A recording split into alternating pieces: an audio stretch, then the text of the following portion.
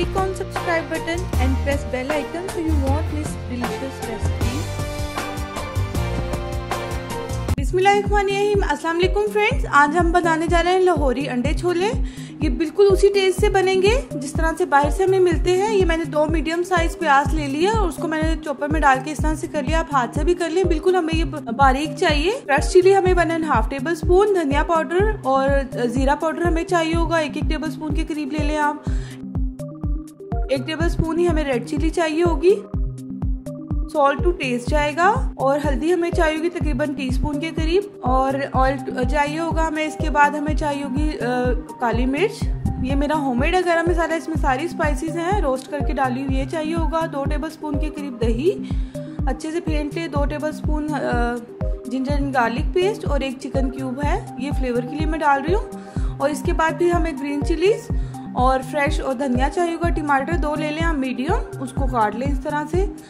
और चने जो आप एक दफ़ा देख लें, क्योंकि नॉर्मल जो चने हम बॉईल करते हैं उससे मैंने इससे थोड़ा सा ज़्यादा किया है। ये देखिए आप, बिल्कुल यानी कि मैशी से ना, बिल्कुल मैशी भी ना हो, इस तरह से ये देख लें आप, इस तरह की चाहिए। और अंडे आप जितने आपको ज़रूरत हो आप ले लीजिएगा, और पानी एज रिक्वायर्ड हमें चाहिए होगा। चलिए अब इसको बनाना शुरू करते हैं। सबसे पहले जो है कढ़ाई में, देगची में, जिसमें भी आप बना रहे हैं उसमें आप ऑयल डालें।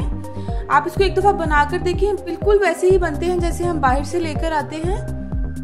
और ये हमने बारीक चॉप हाथ से कर लिया आप ज़रा, ये मैंने इसमें किया है ताकि अच्छे से जो है प्याज मिक्स हो जाती है हमारे चनों में, गल जाती है अच्छे से। बारीक बारीक आप काट के उसको अच्छे से इस तरह से ऑयल में फ्राई कर लें।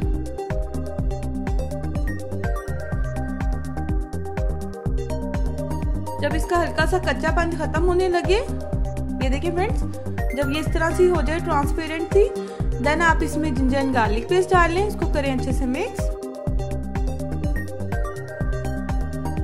ये देखिए जब वो भी भून जाए, फिर आप इसमें स्पाइसेस डाल लें। काली मिर्च, गरम मसाला, चिकन क्यूब डाल लें आप इसके अंदर। कुटी हुई लाल मिर्च डाल लें, धनिया पाउडर, जीरा पाउडर, लाल मिर्च पाउडर, नमक टू टेस्ट डालें। 1 टेबल स्पून डाला है मैंने, हल्दी 1 टीस्पून के करीब। इसको आप करें अच्छे से मिक्स। मसाला आपने अच्छे से भून लेना है। टमाटर ऐड कर रहे हैं इसमें और इसको अच्छे से हमने भूनना है। थोड़ा सा पानी ऐड कर दें ताकि हमारा मसाला अच्छे से भून जाए। अब हमने इसको भूनने के लिए रख देना है। जब टमाटर अच्छे से डिज़ोल्व होने लगे, ये देखिए, देन आपने इसमें जो है दही जो अच्छे से फेंट कर डाल लीजिएगा आप, उसको पहले अच्छे से बीट करके, और आपने अच्छे से इसको भून लेना है। ऑयल ऊपर आ जाए, हमारा मसाला अच्छे से भून जाए।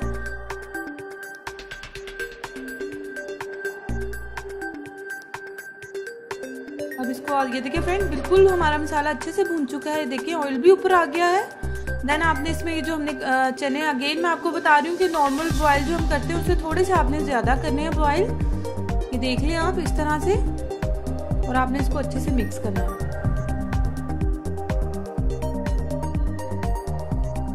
इसमें आप थोड़ा सा पानी ऐड करें, क्योंकि हमने चने ज़्यादा बॉयल किए हैं तो फट से जो हमारा चनों का सालन है वो ठीक हो जाता है। तो आप इसमें तकरीबन हाफ से ग्लास से 1 ग्लास डालूंगी मैं, और हमारा जो है ये रेडी हो जाएगा चने का सालन। देन आखिर में हम इसमें जो है, लास्ट में हम इसमें अंडे ऐड करेंगे, या सर्विंग के टाइम कर लें, आपकी मर्जी है। ग्रीन चिलीज डालें आप इसके अंदर इस तरह से, तो करें अच्छे से मिक्स। देन आपने इसको अब रख देना है। तकरीबन आपने इसको हमने इसको अब दम वाली रखना है, उसमें तकरीबन 5 से 10 मिनट के लिए आप रखें, ताकि चने और जो उसमें हमने पानी डाला है उसकी अच्छे से पकाई हो जाए। देखिए friends,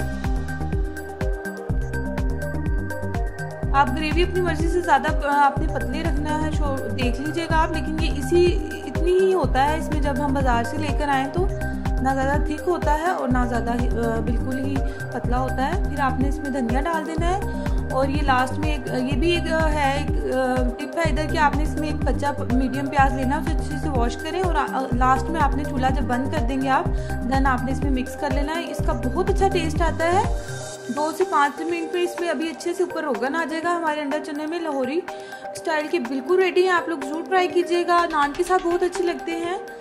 and thanks for watching. अल्लाह हाफिज़।